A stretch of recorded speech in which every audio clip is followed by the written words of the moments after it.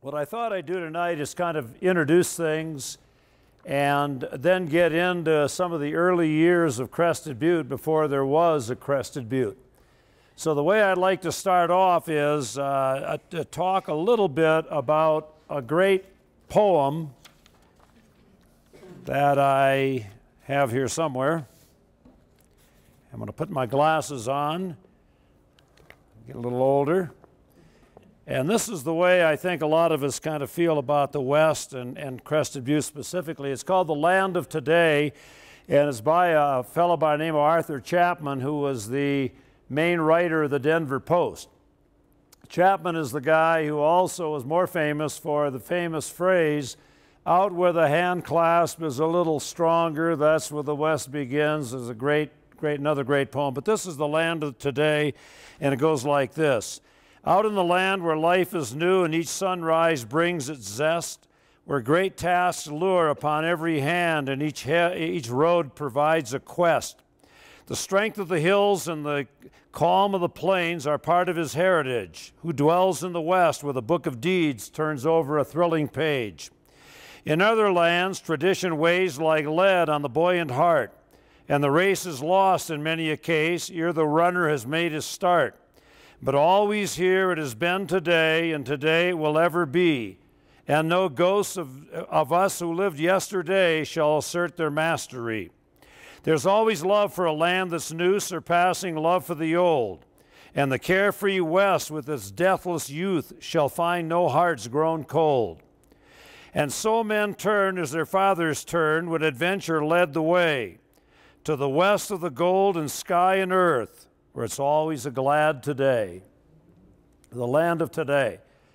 When I was coaching at Western State with my cross-country teams, I think I started off every day with, and I got a little older all the time when I said it, I said, "It's great to be young and alive and in Colorado." And a lot of us, I think, feel the same way. We are in a town, as all of you people know, with the Elk Mountains towering off in the distance. The elevation of the town is 8,885 feet, very rugged terrain. And a long time ago, a great historian from England by the name of Arnold Toynbee said that geography is the great lever of history. And what he meant by that was that every area in the world is as it is because of geography over anything else. So the altitude, the cold weather, the heavy snow, the water and the lack of water, and the isolation have all played a great role in developing what today is Crested Butte. Toynbee used as an example Greece. Greece is a nation of 25,000 square miles, and it's one tangled mountain range after another. And it was very difficult a couple thousand years ago for people to get around from one spot to another because of the mountain ranges. And as a result, Greece developed a city-state form of government. There was never one man or one person over all of Greece. There was Athens, there was Sparta, there was Corinth, there was Delphi, one great city after another, and all were independent, because you couldn't get around very well. The other example he used was England. And England is a small country, smaller than Colorado, much smaller than Colorado, and it's an island. And England could never produce all the food it needed. It could never produce everything it needed to survive as a civilization. So England developed one of the great colonial empires of all time, and that's where they got their goods from, the colonies. And they also developed one of the great navies of all time to protect their colonies. So geography led England to be England. In the year 1890, the Census Report of the United States said that there now were 3.9 people living per square mile in the United States. The frontier designation is 2 people per square mile. A young historian 3 years later from the University of Wisconsin, Frederick Jackson Turner, delivered a 12-page paper to the American Historical Association meeting And he entitled that 12-page paper, The Significance of the Frontier in American History. And I'm going to give you some of the points that Turner made, but the big question that Turner posed was, the frontier is no more. What implication does that have for the future of the United States, that the frontier no longer exists? And Turner made 4 points. Made a lot more than that, but 4 key points. Number 1, he said, the number 1 thing that distinguishes an American from anybody else in the world is, or was, the presence of free land in the West. Number 2, said Turner, whenever anybody was out of a job or whenever any area in the United States filled up, any person living in that area never had to resort to labor violence or revolution. All he did was go west. And Turner called that the safety valve thesis. Number 3, said Turner, there are 2 things that have to happen to get large numbers of people moving from one area to another. Number 1, you got to have a repelling force, something driving them out. And number 2, you got to have an attracting force, something bringing them in. The repelling force was what we called in those days, in the 1800s, panics. Today we call them recessions and depressions. People are out of a job, and there appears to be no hope where they are, so they go west. And why do they go west? Because in the valley of the Puget Sound Trough, or the valley of the Willamette, or the San Joaquin or Sacramento valleys of California, there is tremendous farmland.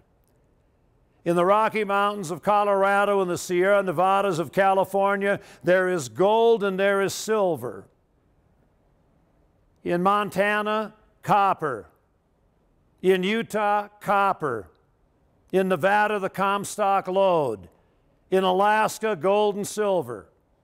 So you got the attracting force and you got the repelling force. Now, were there always riches where these people went? The answer is no.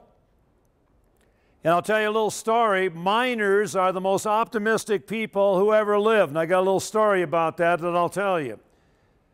One of the great stories told in the mining camps of the United States West was that a miner died and went to heaven. And whenever that was said, that a miner died and went to heaven, everybody, every other miner heard that story, laughed. They knew no miner ever went to heaven. No miner ever went to heaven because they're gambling and they're consorting with prostitutes and they're drinking, the usual stuff in mining camps. But this miner had been very good, and he went to heaven, and he presented his pass to St. Peter at the Golden Gate. And St. Peter said, "Can't take you, we're booked." And the miner said, "What the hell you mean we're booked?" And St. Peter said, "Don't get on me." He said, "I feel real bad about it. We had a big religious war out in the Middle East, and a lot of good people died, and that's it." And the miner said, "I did not abstain from all these vices common in the mining camps to come up and hear you tell me I can't go into heaven." He said, "I want a temporary pass. And if I can go in, convince one person to get out, I'm in." And St. Peter said, "Nobody has ever left heaven arbitrarily in history." And the miner said, "Shut up and give me the pass." And St. Peter felt bad. He said, "Well, nobody's coming out anyway. I do owe the guy because this is the first time that's happened, that we couldn't let a guy in." So he gave the miner a temporary pass, and 8 minutes later, 4,716 people streamed out of heaven, and they appeared to be in a fast hurry to leave. And St. Peter grabbed the miner, and he said, "My God," he said, "what in the hell did you tell those people?" And the miner said, "What do you mean? What did I tell them?" He said, "I just told them a big gold strike down in hell." And then the miner grabbed his backpack and slung it over his shoulder and headed away from heaven. And St. Peter grabbed the miner and he said, "Where the hell do you think you're going?" And the miner said, "What do you mean? Where do you think I'm going?" He says, "Haven't you heard? They got a big gold strike down in hell." The miners, ladies and gentlemen, believed their own publicity. You never had to have any assurance that there was anything there. All there had to be was a rumor. My athletes used to get frustrated with me when I was on a trip, and they say, "Coach, why don't you buy a Colorado lottery ticket once in a while?" And I said, the chances of me hitting it big on a Colorado lottery ticket are slim and none, and Slim just left town. And my athlete leaned over and he said, "Well, Coach," he said, "you know, you can't win if you don't play. And the odds may be against you in a mining camp, but at least you're there and you got a chance. If you're not there, you got no chance."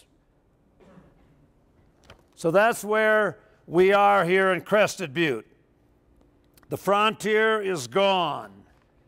And people are now going to come into Crested Butte. And we'll take a look at when they came in.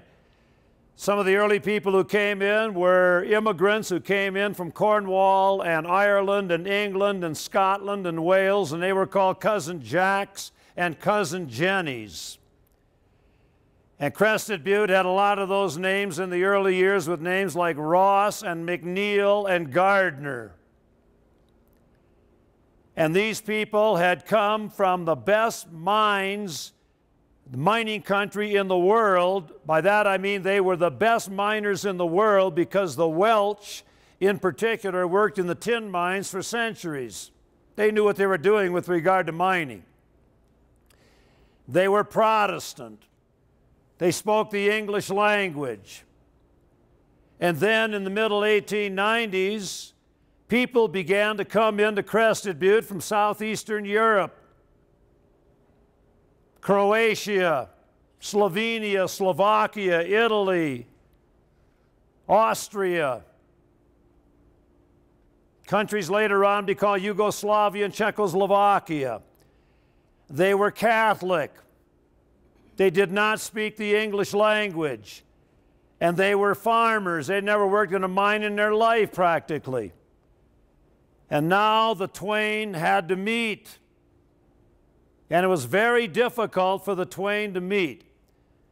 And when I get into a lecture on some of the ethnic groups in Crested Butte, you'll see that it was difficult. And I kind of identify with that, and I'm going to give you a story on my own here. I grew up in a small Belgian farming community in Michigan's Upper Peninsula called St. Nicholas. And everybody, including my father and grandfather, were off the boat. They'd all gone through Ellis Island and made their way eventually to the Midwest. And everybody's name started with V-E-R or V-A-N. And everybody spoke Flemish or Walloon or French. And we had great farms, and I still have the farm I grew up on. And right next to us, the land was a little lower. It wasn't good for farming, but the Finnish people had settled, and they worked in the woods. And the Belgians always thought they were a little better than the Finns, because maybe they had a little bit more money. And it was understood that you could associate with them, but let's not involve ourselves with dating or anything like that. Well, when I was a senior, they had a beautiful blonde Finnish girl by the name of Lucille Lund, who was a cheerleader. And I took it upon myself to ask her to the prom. When my mother and father found out about that, they were not happy. When Lucille's mother and father found out about that, they were not happy. But the arrangement had been made, and we were allowed to go to the prom. We went to the prom, and we left after about 20 minutes because the tension was so great you could have cut it with a knife. It was not the thing to do. She was home by about 10 o'clock. I was home at 10:15. Today we laugh about it. And eventually that stuff ended. No more. And I'll tell you what solved it. Neither the groom or the lady's parents ever went to the wedding. And they didn't have much association with either one of the two kids. And then one day, a baby was born. And I can just hear it now because I heard my mother say it. Dad and I are coming through town, and you know, we were going to drop some stuff off for Sarah. And they drop stuff off for Sarah, and they get a look at that grandchild. And on the way home, the mother says to the father, the grandmother says to the grandfather, you know, it looks like he's treating her well, and they're doing pretty good. And now another phone call. We know you folks are both working and you're struggling, and I know it's going to be real tough duty, but we'll be happy to come in and babysit little Sarah. And there's an old saying, and a little child shall lead them. And that was it. It took about a 6-month-old baby to bring the groups together. The adults were too stupid. 6-month-old girl was not stupid. And that's how they got together. We'll have a lecture on the ethnic groups of Crested Butte down the line. Geography. I want to say a few things about geography and tell some of you people some things that you already know. There's 6 mountains between Crested Butte and Aspen, all over 14,000 feet, and those are the Elk Mountains. There are 6 great mountain ranges in Colorado that are 14,000 feet or better. Near Telluride, San Miguel Mountains, San Juan Mountains, Front Range, Sangre de Cristo Mountains, and one of the greatest mountain ranges on the North American continent, going from Monarch Pass to the Mount of the Holy Cross, and that is called the Sawatch Range, with 15 mountains, 14,000 feet or better, starting with Chavano and Tabawatch and going on to the Mount of the Holy Cross. The mountains out here between here and Aspen, we all know, most of you people have climbed some of them, Castle and Capitol, Snowmass and Pyramid, and the North and South Maroon Bells. 6 mountains in the Elk Range. There are other mountains, many of them laccoliths. 2 weeks from today, Dr. Bartleson's coming in here. We're going to get a geology lesson with slides on the geology of the Crested Butte area. Crested Butte Mountain, 12,172. Gothic, 12.5. Axtell, 12.5. Emmons, 12.4. White Rock, 12.5. And you all wonder how they got those names. Crested Butte Mountain got its name in 1874 when a great surveyor named Ferdinand Van de Veer Hayden stood on top of Mount Teocalli and looked off in the distance and saw 2 great mountains, and he referred to those mountains as the Crested Buttes, plural. Later on, a bunch of people living near Gothic thought that Gothic Mountain actually resembled a Gothic cathedral, looked like a Gothic cathedral, and they changed the name and it became known as Gothic Mountain. And they dropped the S from the Buttes. And that's how Crested Butte Mountain got its name, because, as you can see, it resembles the crest of a Spanish helmet. That's how that one got its name. Gothic, I've already told you. Mount Axtell, named for William Axtell, a prominent businessman in Crested Butte in the 1880s. Mount Emmons, where Red Lady Basin is, named for Samuel Emmons, one of Ferdinand Hayden's workers, one of the engineers working in the Hayden survey. White Rock Mountain, which is up Copper Creek, of course, it looks white. Teocalli, 13,208. Teocalli is an Aztec name for temple. I don't know who named it. Whetstone. Now again, I got to put my glasses on here. Everybody always asks me how Whetstone got the name.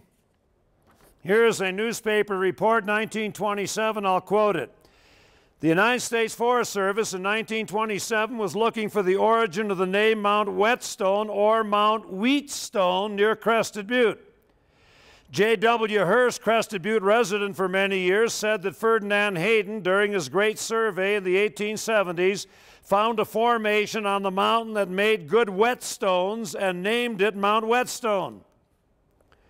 Others said that there was no rock suitable for whetstones on the mountain, and the correct name was Mount Wheatstone, W-H-E-A-T, which was named after Sir Charles Wheatstone, 1802-75, who was a famous English scientist.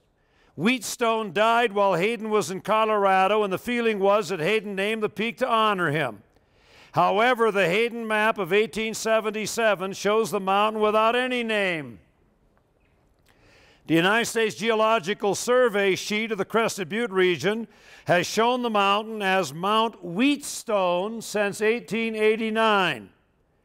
The Forest Service was asking old-timers for help on the name. So you got two spellings of that name and two different interpretations on why it might have been named Mount Wheatstone or Mount Whetstone. Carbon Peak, it's called Carbon Peak because there are great coal deposits right below it. Galena, near Schofield Pass. Well, galena is a form of ore they found there. Treasure and Treasury. Don't need to be a rocket scientist to figure that out.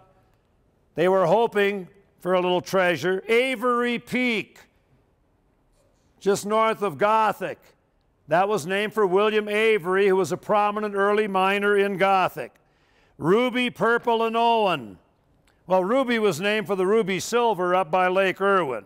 Purple because the mountain does look purple when the sun hits it. And Owen, named for one of the prominent miners who existed in the great mining camp of Irwin. Major passes. Kebler, 10,007. Named for J.E. Kebler, who was a railroad man. They were hoping to run the Denver, South Park, and Pacific Railroad up Ohio Creek. It dead-ended at Baldwin, but they were hoping to run it right into Irwin during the boom, and then the boom ended. And you can still see the grade as you go up towards Ohio Pass on the right side of the road. Ohio Pass, named for some guy from Ohio. Schofield, named for B.F. Schofield, a prominent guy who started the town of Schofield. West Maroon, 12-4. East Maroon, 11-8. Well, we know why it's named East and West Maroon. You can see the maroon bells. Pearl Pass, no idea. 12-7. Ewell Pass, 12,200 feet, named for George Ewell, who was a prominent investor in the Ewell marble quarries at Marble. Reno Divide, named for a guy who established a way station. As you go up Cement Creek, you go over Reno Divide and you go right into Taylor Park past the Star Mine and the Stewart Mine, and they had a toll road that ran through there, and you can still see some of the remains of the old barns and the cabins that were up near Reno Divide, 10,898 feet. Anthracite Pass, named for the anthracite coal. Anthracite Creek, same thing. Gunsight Pass. Well, Gunsight, a couple of Gunsight passes, but the one in Crested Butte, we've all been up there picking raspberries, and it kind of narrows as you go over the pass, hence the name Gunsight. Streams. East River, coming off Schofield Pass. Slate River, coming off Ewell Pass. Brush Creek, coming off Pearl Pass. Crystal River, coming off Schofield Pass and going the opposite direction of the East River, going down to Crystal and Marble. O.B. Joyful. I got a great story on O.B. Joyful later on. O.B. Joyful and Poverty Gulch aren't very far from each other. The interesting thing is that O.B. Joyful never turned out anything, and Poverty Gulch turned out a lot. Coal Creek, pretty obvious, and Anthracite Creek, pretty obvious. Mineral resources of the area. Gold, more about that in a moment. Silver, more about that in a moment. Molybdenum, Mount Emmons is full of it. Coal, that's what made this town. And marble. Those are all the great things that came out of the mines in the north part of this area around Crested Butte.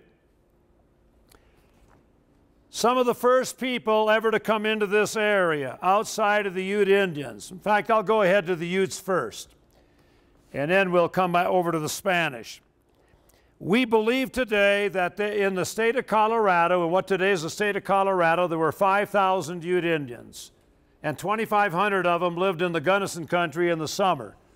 And when you look at the Ute Indian population, there is one group of Indians that are a separate tribe. They live up in northwestern Colorado near Meeker, and those people are known as the White River Ute Indians. You got another group of Ute Indians that lived in the southern part of the state near Pagosa Springs and Toywalk and Cortez, and those are known as the Southern Utes. And a third group of Ute Indians who lived in the Gunnison country in the summertime and were smart enough to get out to the Uncompahgre Valley from Montrose to Delta to Grand Junction in the wintertime are called the Uncompahgre Utes. And the word Uncompahgre is a Ute Indian term that means red, hot, stinking water. Red for the sandstone cliffs at Ouray, hot for the hot springs at Ouray, and stinking because of the sulfur smell coming out of the hot springs. So the Ute Indians, we know that they were here as early as 1598, and they were here obviously earlier than that, but that's just the first time that anybody saw them. Juan Oñate, coming up from Mexico City, trying to set up a northern post for the Spanish, ran into them. We know that the Ute Indians got horses as early as 1626. And when they got horses, they became a tremendous adversary. The Ute Indians were moved out of the San Luis Valley in 1863. Who the hell did they think they were, living on good farming and ranch land that an industrious white man could use? In 1868, they are moved into western Colorado, the western part of western Colorado, beyond the 107th meridian, running from Steamboat Springs to Pagosa Springs and running 4 miles west of Crested Butte. There's where the line was. Ute Indians are west of that line. And that's why we got the White River Agency up on the White River, northwestern Colorado. Now, when I show my class, they don't have a map here to show you, but imagine Colorado as a rectangle. When I show my class, I draw the line, and then I put the dot on the east side of the line, and they say, Vandenbush, you're starting to lose it again. The Indians are supposed to be west of the 107th meridian. You just said that. Well, here's what happened. Lieutenant Calvin J. Spear was moving the Indians down to Los Pinos near Durango. And when they got near Cochito Pass, the Indians, who far outnumbered the white men, the white army that was with Spear, you had a small contingent, they said, we're not going any further. If you try to make us, we'll have a fight right here, and it's probably not going to come out good for you guys because we outnumber you.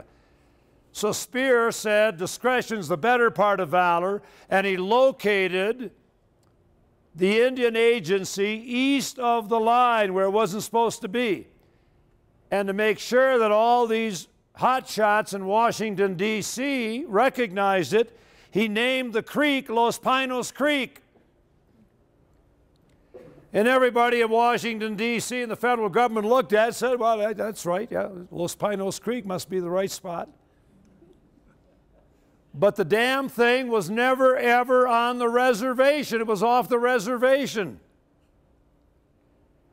As part of that 1868 treaty, a cow camp was established at Dos Rios, right where the 13th green is on the present Dos Rios golf course. It opened up in 1868. Now, I'm sorry Rosman is here because I got to tell him this. 1,160 sheep and 640 cows. and they grazed in the Gunnison country. And then the Indians would be allowed to come in from Los Pinos in the summer and shoot them just like they did with bow and arrows when the white man wasn't around. Riding into the cow camp on Christmas Day of 1872 in a blizzard was one of the great men in the history of the Gunnison country named Alonzo Hartman, and he took over the cow camp. So today, anybody going to ride at Hartman Rocks, that's where Alonzo Hartman's ranch was, right below the rocks, right where the golf course is today. And then, in 1875, tremendous silver and gold was discovered in the San Juan Mountains, and the Indians were moved out. Another treaty. Treaty of 1873, getting them out of the San Juan, but now, 2 years later, the Indians are moved, and as you drive today from Montrose going towards Ouray and Ridgeway, 12 miles out of Montrose on Highway 550 on the right side of the road, 12 miles away, there is a little convenience store and a gas station, and the sign says Kelowna. That was the reservation in 1875. 4 miles before that was Fort Crawford, where Colonel Reynold Mackenzie had a military contingent to make sure the Indians weren't going to cause any trouble. On June the 7th, 1881, the Indians are moved out of Colorado primarily because of the Meeker Massacre in the northern part of the state, where an Indian agent who was kind of an idiot named Nathan Meeker was massacred along with 11 of his agency employees, and the whites used this as a way to get the Indians out.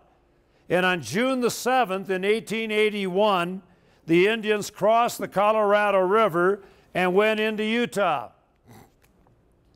And now the whole area, including the Gunnison country, was open for white miners and white ranchers and white farmers. One of the great miners of Irwin was a guy named Harry Cornwall.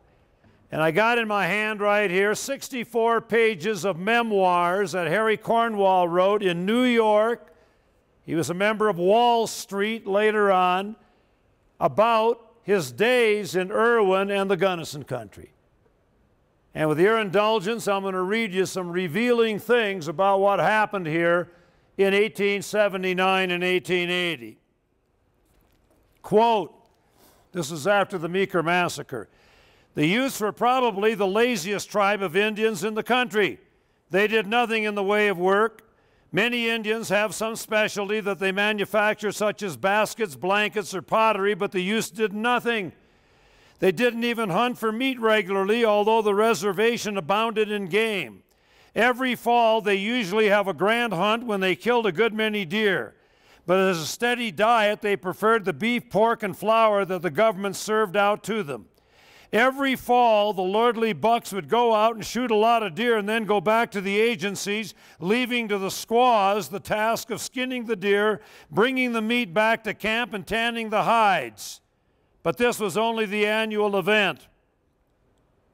So the women did most of the work. Not much has changed today. Ruby Camp, Irwin, was about 100 miles in a direct line from the scene of the outbreak, the Meeker Massacre, and we saw nothing of the actual trouble, but we certainly imagined a large number of massacres. I had always heard of the bold frontiersman and had pictured him as a man without fear and with the most supreme contempt for Indians. My experience in Ruby Camp and elsewhere, not only in connection with the Ute outbreak, but on other occasions, entirely changed my views. The old original frontiersmen who crossed the plains in the early days before the railroads were built must have been brave. But the later ones in my day were a lot of Confederates. There were, of course, exceptions. But a large majority of the men at Ruby were as cowardly as rats and ran like rats when the news of the Meeker Massacre reached us. There were probably 500 men in camp or in the district when we heard of the trouble. All were armed. A miners' meeting was called, and we begged the men all to stay, because with 500 men and 500 guns, we could stand off all the Utes on the reservation. In spite of all our arguments, at least 450 men ran out of the country. Some were so scared that they couldn't even tie a pack on a horse. To my mind, individual courage is largely a matter of pride. I was probably one of the most frightened persons in camp, but I was too proud to show it, so I stayed. George, his brother, as I remember, was in Denver at the time and was not in camp at all during the excitement. We had in camp a man named Curtis who had been an Indian agent, scout, and interpreter for many years. He was brave. We organized for mutual protection and elected Curtis our commander with the title of captain. His first act as captain was to send a messenger to the nearest telegraph office 80 or more miles away with a message to the governor of Colorado offering the services of the Ruby Scouts in the campaign against the Utes. This was without any knowledge on our part and without consulting anyone. In fact, there were no Ruby Scouts. Curtis originated the name in his message. It was a clever piece of advertising for Curtis, and we talked seriously of lynching him as a token of our appreciation. If the governor had accepted his offer, I think we would have lynched him. None of us were looking for Indians or wanted any fighting. All we wanted to do was to be let alone. We built a large log cabin surrounded by a stockade, and for several nights everybody slept outside with sentinels out. But after a few nights, we deserted the big cabin for our more comfortable ones and trusted to luck. We had arranged that 3 shots in quick succession meant Indians, and was a call to arms and to gather at the stockade. Early one morning, Jim Young went out from camp down the gulch to look for his horse, which had been hobbled and turned out to graze. Only a short distance below the camp, he ran across a big she silver-tipped bear whose cub had been shot the day before and who was very ugly. She charged Young, and he fired 3 rapid shots before he killed her. We all heard the shots, grabbed our guns, and rushed to the stockade in all sorts of undress apparel. When Young returned in pride with the bearskin 2 hours later, he was received with scowls for disturbing our beauty sleep with a false alarm. Well, we could go on with this, but enough said. So the Ute Indians, the philology of the Ute Indians still exists today in the Gunnison country. For instance, Tamichi, Chavano, Juanita, Saponero, Curacanty, Uray, Chapita Falls, Signal Peak, and Cochetope. All Indian names. But now, by 1880, the Indians are out of here, and the Gunnison country is now ready to open. Robert Strayhorn, who wrote a book called 15,000 Miles by Stage with his wife Carrie, had come into the Gunnison country very early, said, quote, "The rifle went hand in hand with the shovel, and the skeletons often exhumed in those days of peace indicate many a thrilling chapter of unwritten history." So you got Indians, and you're trespassing with the Indians. Now we come to the placer miners. I've already told you the story of the optimism of the placer miners in how the West was won. Debbie Reynolds, who still has a house near Ridgeway, and as everybody I've talked to says she's a hell of a girl, hell of a woman, sang this song that I just heard again today on YouTube. And I had to listen to it about 8 times so I get all the words down. I had some of them. And here's what she said with regard to the miners. "What was your name in the States? Was it Thompson, Johnson, or Gates? Did you happen to draw on your mother-in-law or sink the old lady with weights? Oh, what was your name in the States? Was it Murphy, McDonald, or Yates? Did you hold up a bank in a juvenile prank and pack up the money in crates? What was your name in the States? You must have some honest traits. Did you try to abscond with a beautiful blonde? Such minor offenses we tolerate. What was your name in the East? And how recently was you deceased? Are you riding the rails because you held up the male, or was it the female you held, you beast? What was your name in New York? Clancy, O'Toole, or York? Are you wanted for life for leaving your wife when she caught you sniffing a cork? What was your name in the States? Though you suffered the cruelest of fates. Well, out here in the West, everything is a yes, so line up and fill up your plate, my friend. Oh, what was your name in the States? When you were in the States, nobody asked where you came from, where you been, what are you doing here? Those are fighting words. And it'd be like me going up to a rancher here like Rosman was and saying to Rosman, how many cattle you running? That'd be like saying how much money you got in the bank or how much you got in the stock market. You don't say that kind of stuff out here in the West. The Spanish came after the Ute Indians. Now, when I always talk about the Spanish, I say this. We don't know a whole lot about Spain in the Gunnison country, although we know that they were in here in pretty good numbers. But the problem is that almost all of the expeditions into the Gunnison country were illegal. And they were illegal because if they were legal, anything that you found, you had to give a good portion to the crown. So you kept your mouth shut and you went out on illegal expeditions. Original name of the Gunnison River, Rio de la San Xavier. Gold found near Cochito Pass, 1598. All kinds of old remnants from Spain in the Gunnison country. But we'll never know about it unless we go to Mexico City's archives or Spain's archives in Madrid, and we can speak Spanish and we know all the old local names. It's there. It's probably never going to be found. Now we come, and we got a little litany of people coming in. Number one people, Ute Indians. Following the Ute Indians come the Spanish. And following the Spanish, starting around 1849, come the placer miners. Now, just so we know what we're talking about here, there are two types of mining.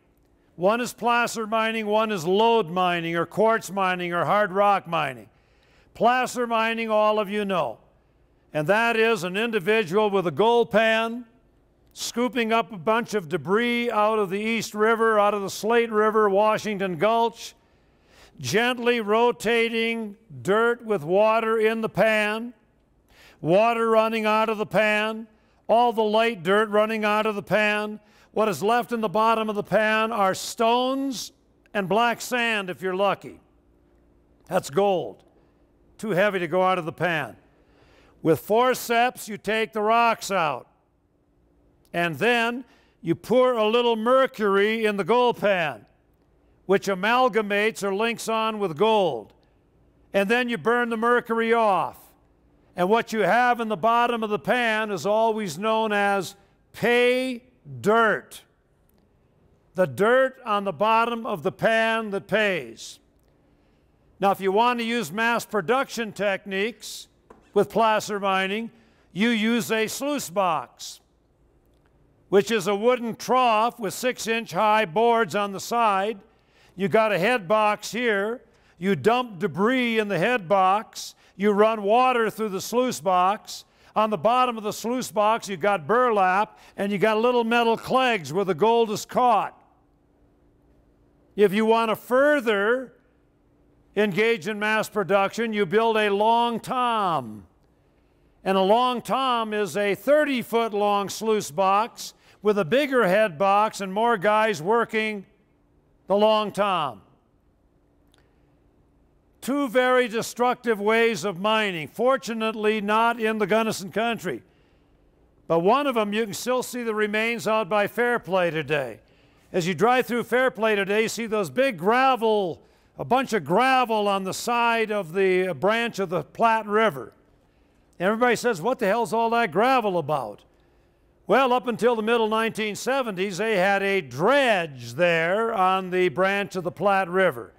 And a dredge is a floating mill that goes down the middle of a stream bed. If you got gold out of black sand just on the bottom of that stream bed, it's pretty obvious that you got gold maybe 10, 15 feet below.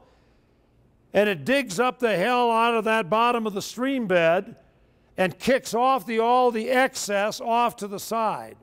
That's why you got all that gravel. That's one very bad method of mining. The other one is called hydraulic mining.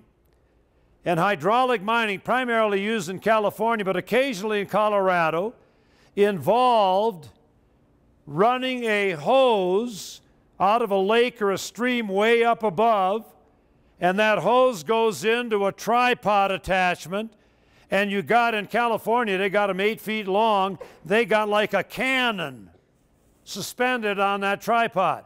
And water coming downhill creates great pressure. And water coming downhill goes through that cannon and is shot at high pressure right up against the side of a hill where you think there might be gold. In some places in California, like Jackson Diggings, it looks like the damn moon. Very, very bad environmental way of doing it. So here are the placer miners. We know today that some of the placer miners came through Taylor Park as early as 1849 on their way to California. They did find gold in Colorado, but they didn't find enough to dissuade them from one of the greatest gold rushes in history. And that was the California Gold Rush. That's one of the great granddaddies of them all.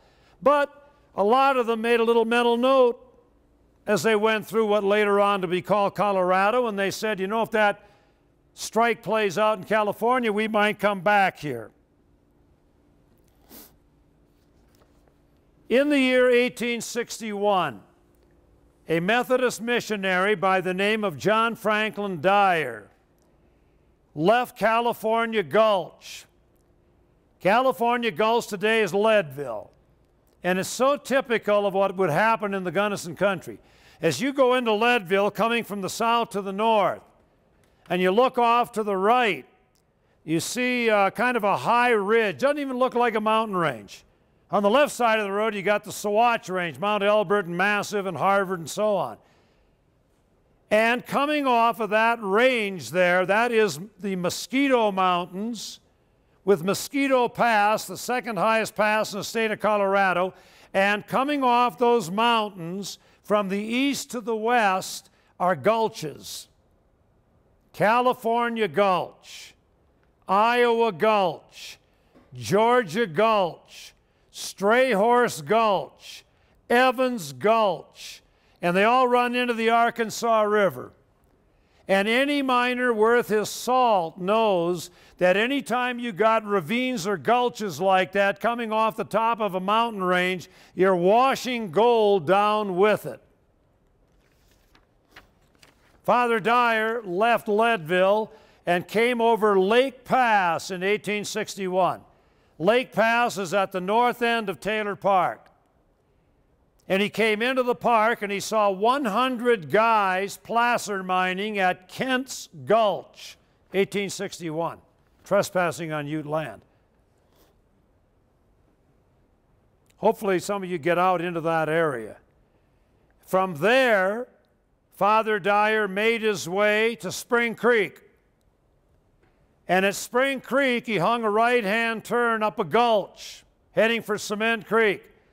And about a mile up the gulch, he saw the bleaching bones of 7 miners who had been killed by Indians the previous year, and bleaching bones of horses that had also been shot. The miners fought for 3 days, were all killed.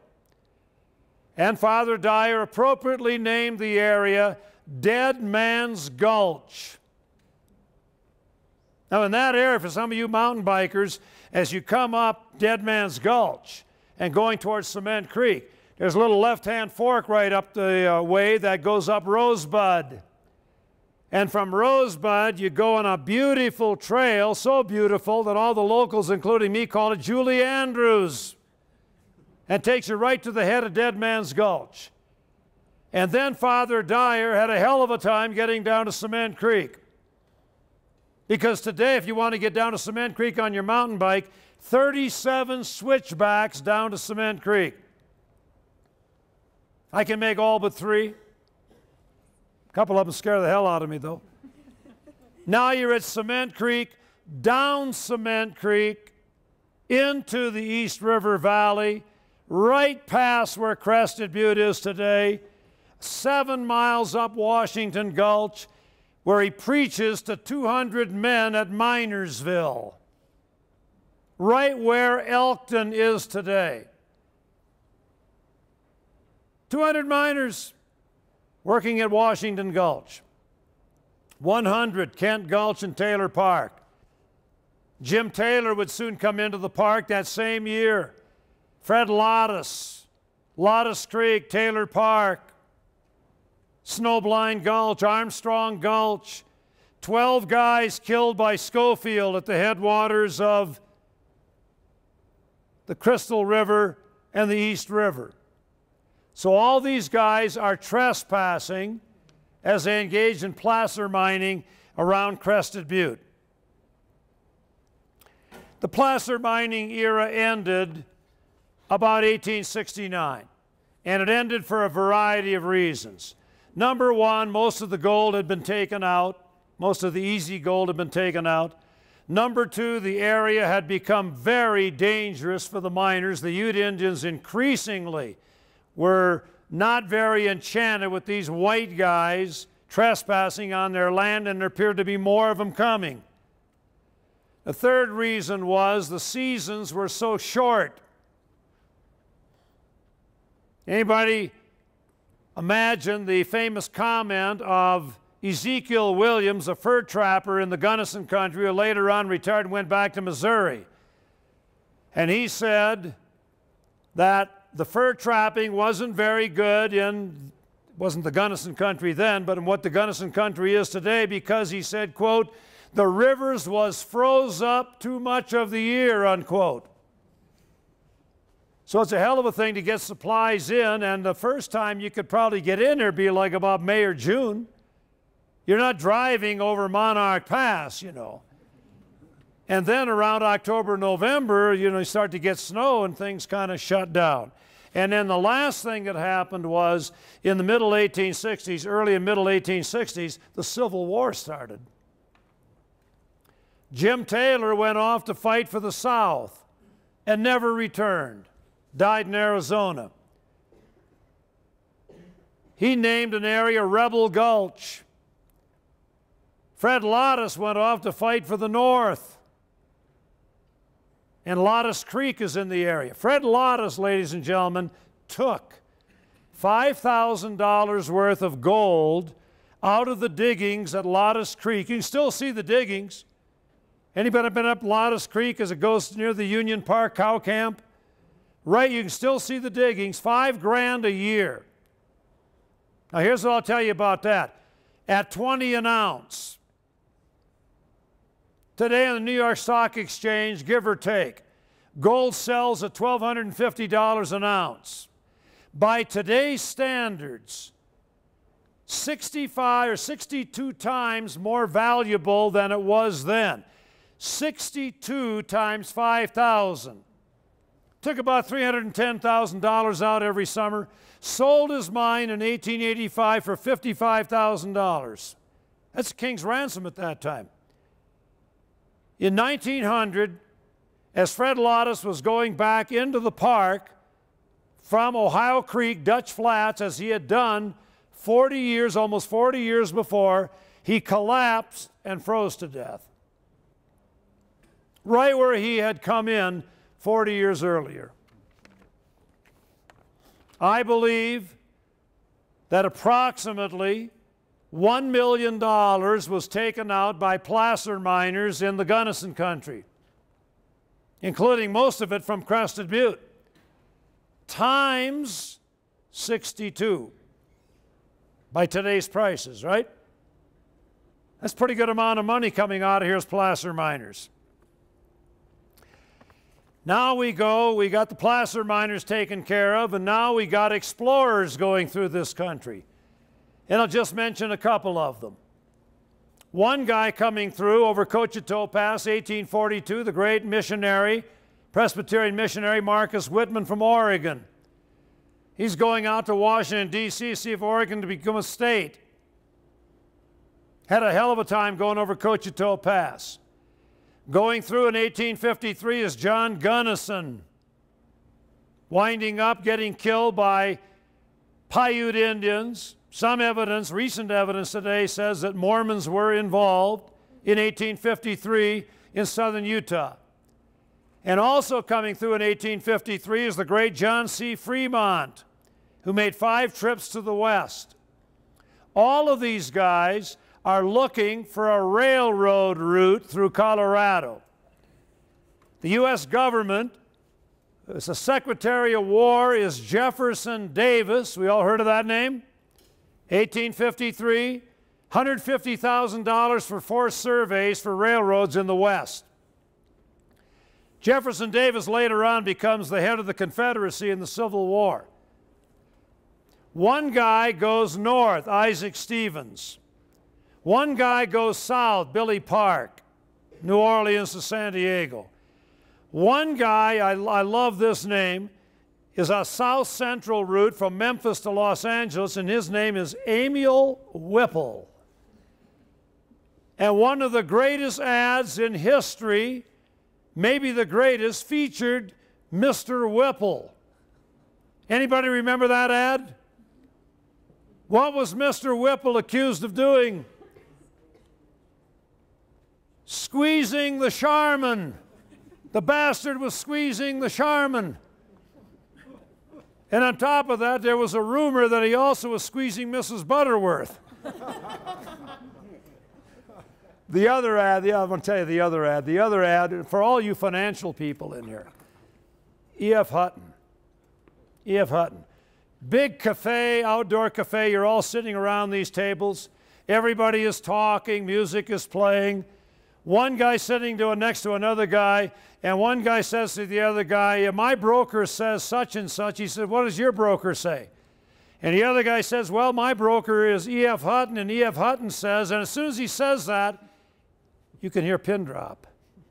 Everybody leans in to hear what E.F. Hutton had to say. 2 greatest ads I've ever seen. Mr. Whipple, number 1, E.F. Hutton, number 2. And then the 4th great one, 4th great trip, trying for a railroad is John Gunnison. The Transcontinental Railroad is not going through the Gunnison country. Mountains are too high, there's no good low pass, there's a damn black canyon, there's son of a bitch hill running from Blue Mesa Summit and Cerro Summit. It's very rough, so it's not going to happen. Then come the great surveys of the American West, and will feature Crested Butte. Guys like Stephen Long and Zebulon Pike and Lewis and Clark had looked at the West, but they had only gone through. I mean, Lewis and Clark spent 1 day maybe near Bismarck, North Dakota, kept right on going.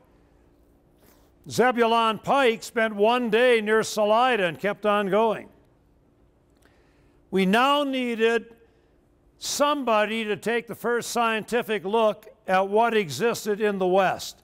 And we had to eliminate some of these ridiculous rumors of a wild river going through a steep canyon that nobody had ever gone through before. Everybody knew that was a lie. Indians living in canyons, 300 to 400 at a shot, with buildings built out of stone, and everybody knew that was a lie. Hot water bubbling out of the ground 100 feet high somewhere out in the West, and everybody said, that's a bunch of nonsense. So here came the 4 great surveyors of the American West, 1867 to 1879. One of them was John Wesley Powell. First guy to go down the Colorado River, one-armed guy, lost 1 arm in the Civil War, 1867. And then again in 1869. But Powell is much more famous for two other things that he did. In 1877, he wrote a report called A Report on the Arid Regions of the West. No man in history ever understood the West before or after better than John Wesley Powell. And Powell said this about the West. Number one, he said, there is not plenty more where that comes from. We better conserve our water and our land and our timber and everything else. First conservationist. Secondly, he said, the natural way of making a living in the West is by ranching, because there's not enough water for farming. 13 million buffalo have grazed out in the Great Plains, and they made it. Cows can do the same thing. Number three, if you have to farm, you better have access to irrigation, because dry farming probably isn't going to cut it. And the Homestead Act giving you 160 acres is ridiculous. You're lucky to run one cow on 160 acres out in the West. And number four, said John Wesley Powell, and most importantly, there is only one entity that is big enough to finance gigantic irrigation projects and reservoirs needed to people the West and to have farmers and ranchers succeed, and that is the federal government. And the federal government was looked upon as a friend in those days. Paid for Indian protection, subsidized railroads, built reservoirs, subsidized stagecoaches, set the price of gold and silver high enough so miners could make it. So I want to tell you right now, I'm going to give a hip, hip, hooray. Let's hip, hip, hooray for the federal government. Hip, hip. Hooray. Well, it was muted. It was half-hearted. And everybody looks at me and they said, Vandenbush, you're losing it, buddy. What the hell do you mean, hip, hip, hooray for the federal government? But I'm going to tell you right now, people, there's only one difference between the federal government then and the federal government today. And that is we got a hell of a lot more people in the country than we did then, and everybody wants a piece of the action, right?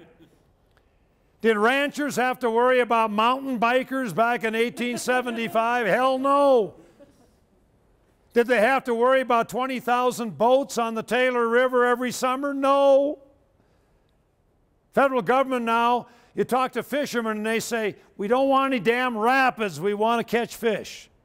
Mark Schumacher and the boys at Scenic River says, let that water out of the dam. We want that water high so our people can get a good ride. Well, the federal government can't be all things to all people.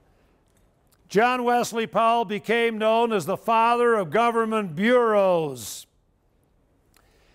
Bureau of Land Management, Bureau of Reclamation, Bureau of Mines, Soil Conservation Service. For all of those federal agencies, big impact on the West. 79% of the Gunnison country is owned by the federal government. 93% of Nevada owned by the federal government. 40% of the land in Colorado owned by the federal government. I submit to you that if you own that kind of real estate, you're probably going to make some decisions. And the other thing that was famous about Powell is he's the second head of what today is known as the United States Geological Survey, another federal bureau. Second great surveyor, Ferdinand Van de Veer Hayden. He's the guy who found all the coal deposits, marble deposits, silver deposits. He's the guy on top of Mount Teocalli naming Crested Butte. Third guy, George Wheeler.